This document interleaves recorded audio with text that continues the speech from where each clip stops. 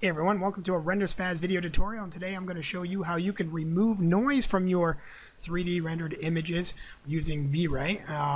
That's a big part of a problem that becomes when rendering images with any typical render engine. You usually have a problem with noise, and a lot of times, noise gets in the way and it can affect your image quite drastically. So you want to make sure that you get rid of that noise as much as possible, but also sometimes you just have render times that can increase dramatically, and if you're on a tight deadline, that can really put a hard toll on you, and and the client's waiting, and you need to get these renders out. You want to make sure that it's not noisy, or even if you're just trying to learn how to make better rendered images, sometimes you run into these pitfalls of noise issues,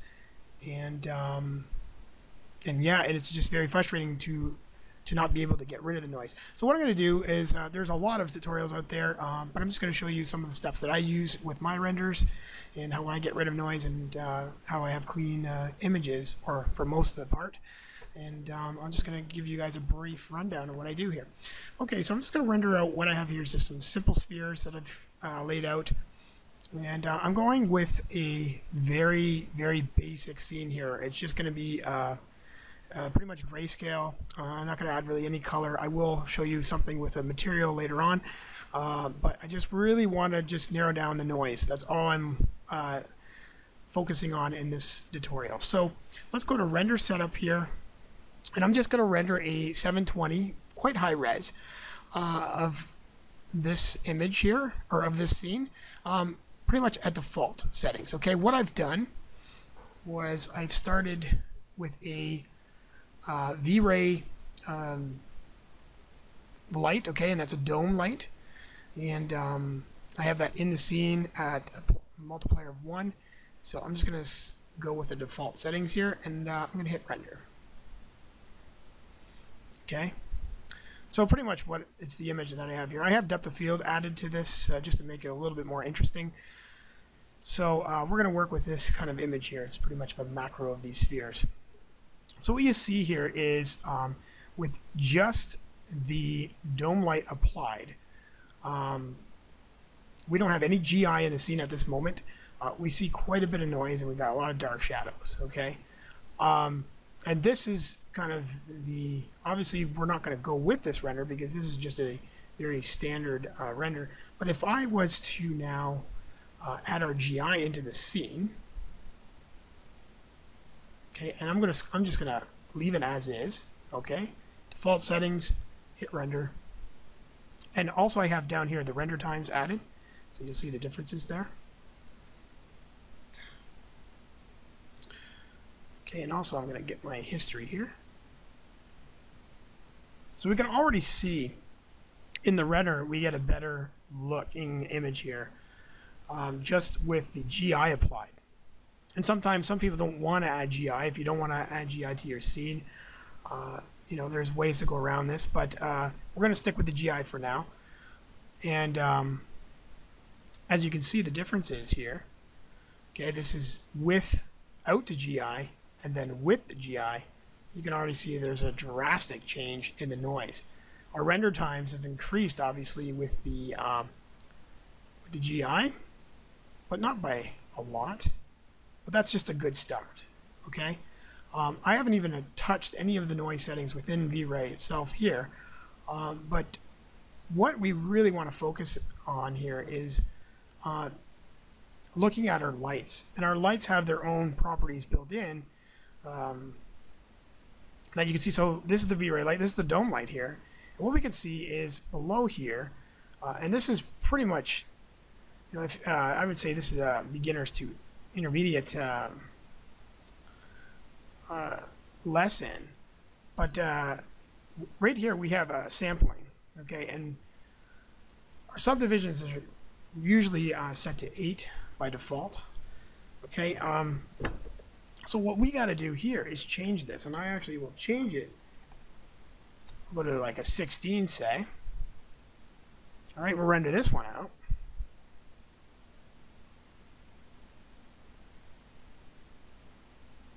Okay, And you can already see a difference.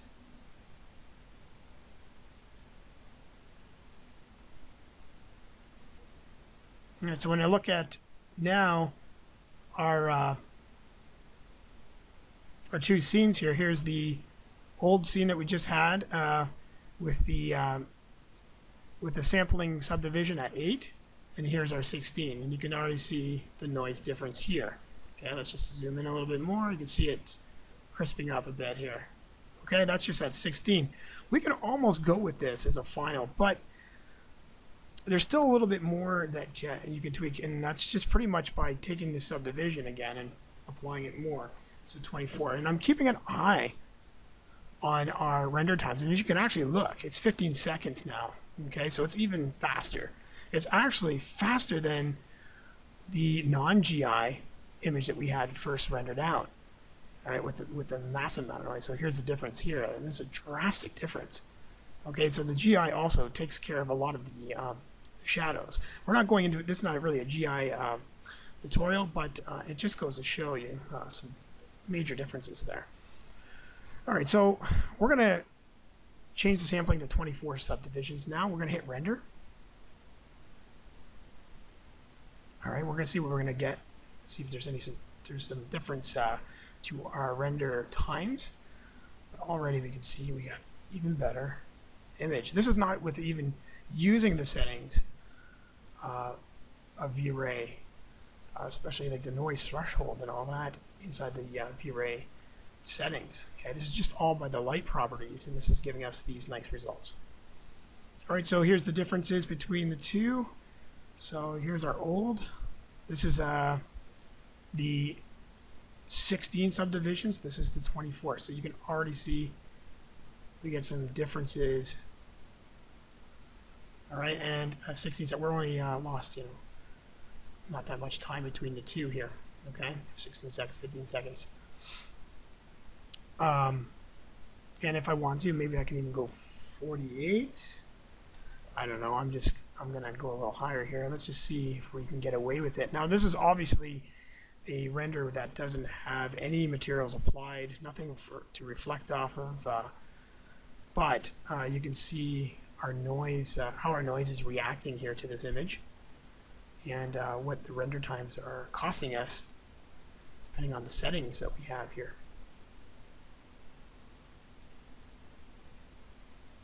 Okay, so here's 48, and the other one was 24. So here's our 24, and here's our 48.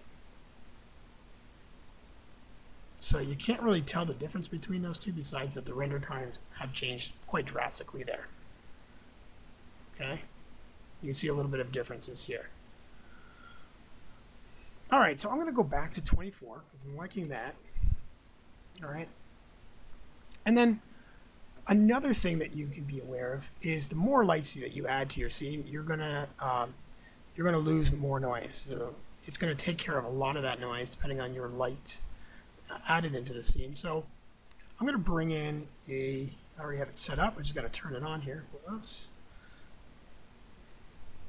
Okay, I'm just gonna move this out of our way. I'll go over to our sun setting here. I'm gonna turn this on. Okay, and I just set it up very simple. Okay, and we're just going to render as is.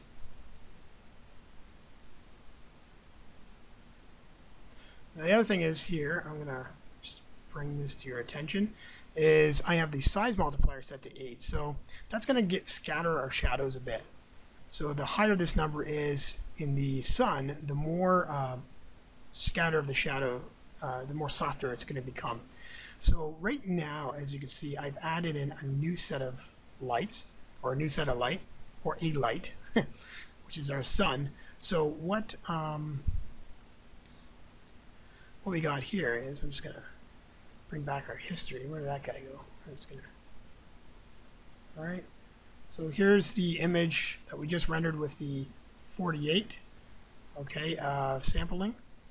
And then here's us adding the sun in, and then going back to 24 subdivisions in our samplings for our shadow. But now we notice, okay, we got a new light in here, and it's also casting new shadows, okay, because the sun is bouncing from the corner here, and our shadows are bouncing into each of the other spheres. But you notice that we have some more noise that we have to take care of from the new shadows applied. And that's because, of course, we have our subdivisions here in our sun property, our V-Ray sun. That subdivision has to be changed. So if we change this either to 16, okay, let's re-render this guy. In fact, what I'll do is I will region render this section. Let's render this guy out.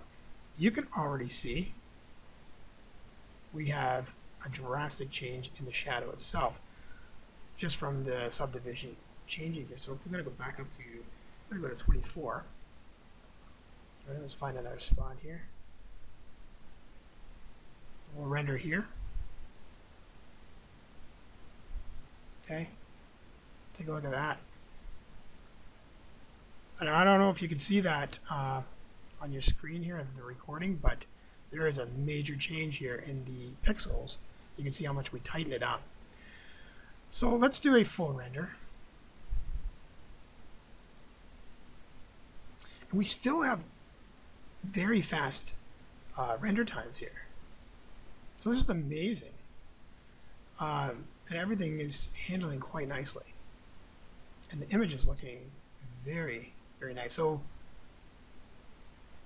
we now have better shadows that are looking good. This is at 24 subdivisions. That's a nice number to stick with. The render times are 18 seconds, 18.7 seconds. So that is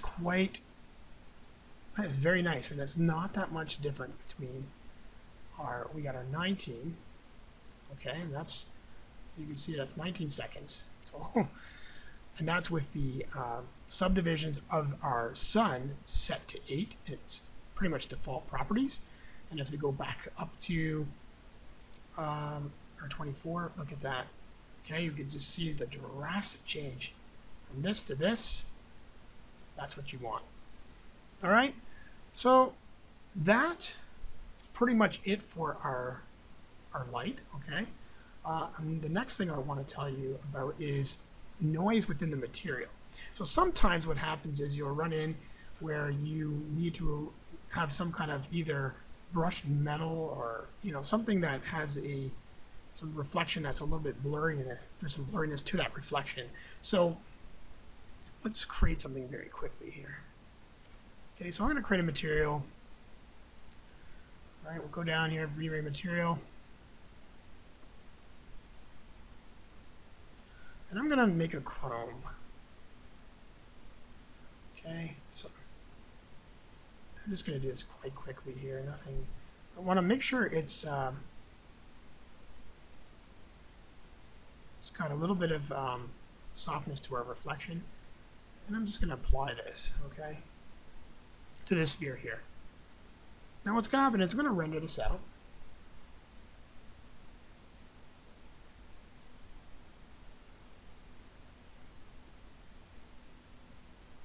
So as you can see, this is not looking too bad because our light setups between our V-Ray sun and our dome light is because of those samplings. The samples of the shadows there are already taking care of a lot of our noise. But we can go a little further in our materials and tighten these guys up as well.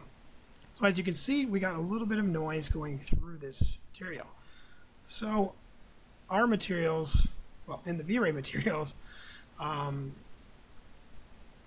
the one that we've created here, our subdivisions are set to 8. Again, it's by default. We always have the 8 number. So what we're going to do is, again, we can go to 24, all right, or 16. But I'm going to stick with 24 and see what we get here. All right, because we've added chrome, our time went up a little bit to 20 seconds from 18. Okay.